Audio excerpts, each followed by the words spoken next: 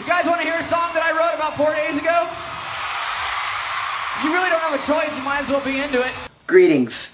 I am your Glenn Beck of Kerr Music, the Long Wannabe, and this is a song which really pisses me off.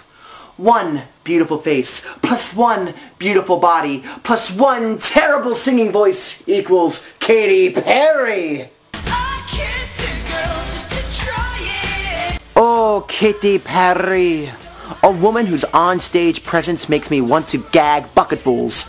She can wear all the skimpy clothing she wants. It doesn't divert my attention away from her terrible singing voice.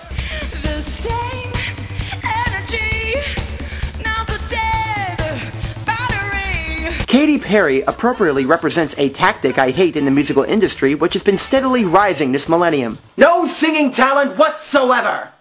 Her albums, these computerized digital fluffballs of yelps and chirps, are overplayed to the extreme. Her subject material is abysmal and old, and what really slaps a spoonful of mustard in my eye is her combination of shitcake material and party fun image. The boys gawk at her and forget the fact that she can't sing. The girls, they want to be her, so they sing along to her wretched lyrics. Men want to love her, and girls want to love her husband. I don't know why, but it would seem as though everybody envies her, except for me, and a few choice others who are brave enough to state the truth. But I can go on forever about this beauty of a canker sore. You're all probably thinking I'm gonna talk about E.T. today, right? Wrong! I would never allow myself to be open to that kind of torture so soon. Instead, I'm gonna rant about a song which squeezes every fiber of my Katy Perry hate topics into one lemonade mixture of acid. So paper thin, like a house of cards, one blow from caving in.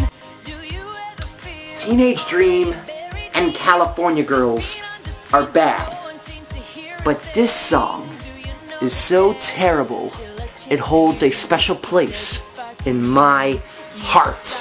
It's so dull, so fake, and so overplayed, it's an ultimate piss-off. It's so ultimate, it is in fact near the top of my piss-off scale. That's how much I hate it. as you shoot across the sky?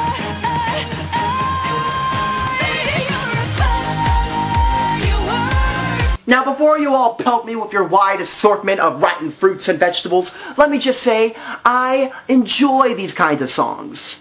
I'm all for voicing your support in hopes of making a difference. It's perfectly okay to be who you are, no matter how you're living life. The only problem is, this song came out just as 15 other It's Okay to Be You songs were on the radio. The inspiring message behind the song was certainly dampened by that fact. Unlike these other chart toppers, Katy Perry decided to take her message and metamorphosize it into a metaphor.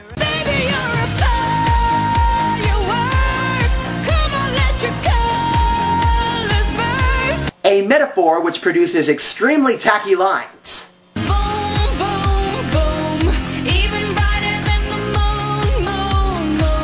A metaphor which has one of the highest sung choruses of all time.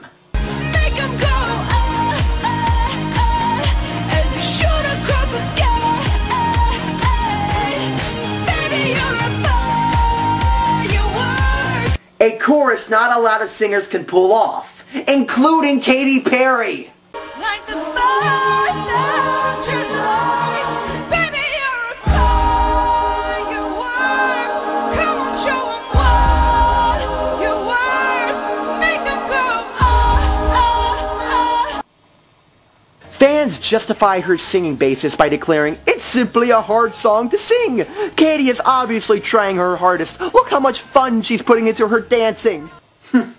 I take that answer and rebut with this simple question. Then why did she auto-pitch it that high? She should have known the song was way out of her league. Why reveal her mistake to the world by bellowing like a sick monkey? Baby, you're a firework. Come on, let your colors burst. So, what's with all the blood all over your shirt? I don't know. Unless I killed Kate. Oh, why would you kill Kate? It's always been inside of you, and now it's time to let it go. I feel like digging her up and killing her all over again. Not even the chorus's message can overshadow Perry's awkward singing. And speaking of awkward, how How about that opening line? Do you ever feel like a plastic bag drifting through the wind, wanting to start again? No, I have not, Miss Perry. I won't deny the fact that I have never felt like a plastic bag swaying in the wind. Is this the lasting image of what a lost and lonely soul should look like? And this song is promoting itself to children, people with cancer, individuals who have terrible self-esteem, failing relationships, and... 'Cause baby, you're a firework. gay people. Oh yeah, I failed to mention that this song has very well since become a very big gay rights anthem. I never would have assumed.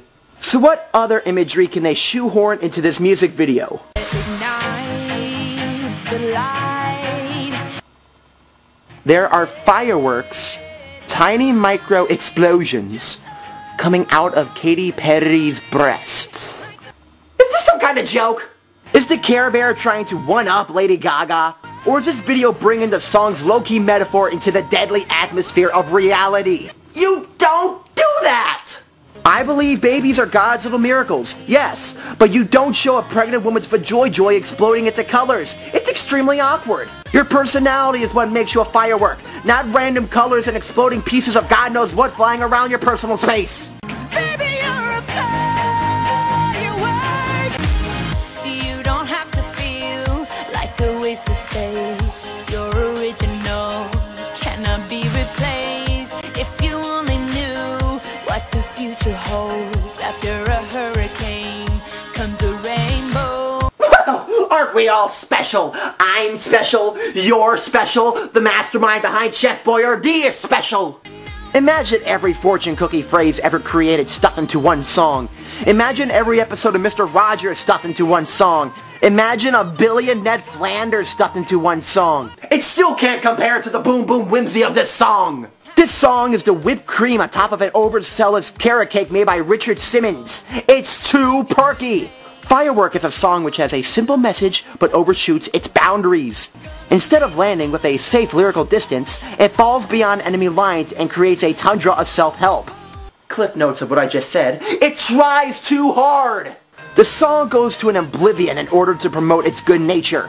The trip alone makes it stand out more than these other BU songs. Therefore, it's a better song because it's more in your face about it. Katy Perry shoves her whimsy in our faces so damn hard, we're practically inhaling firework fumes. Pink and Kesha tried their hardest, but damn it, Katy Perry is just so vibrant about everything. Her beautiful body, her short shorts, the way she bends over to arouse her viewers, it's sickening. And that music video, oh, it has a classic bleh factor to it.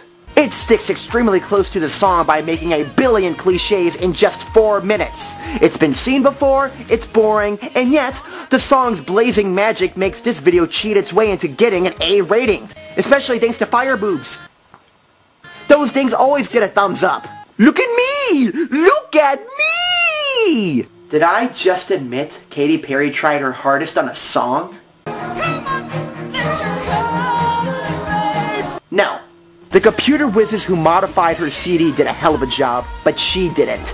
Kissing girls for the first time, being in hot and cold relationships, and now inspiring the world about how explosive they are, Katy Perry simply has no best.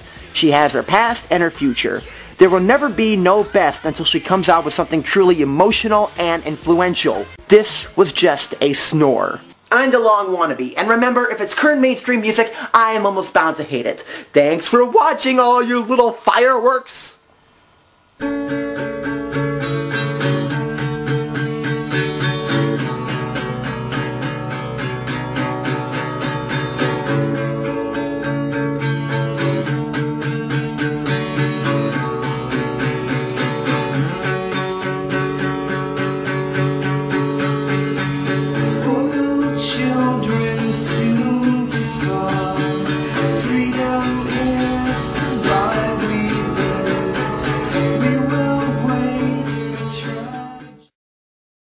One beautiful voice, plus one, no, not a beautiful voice, no! They sing along to her wretched lyrics.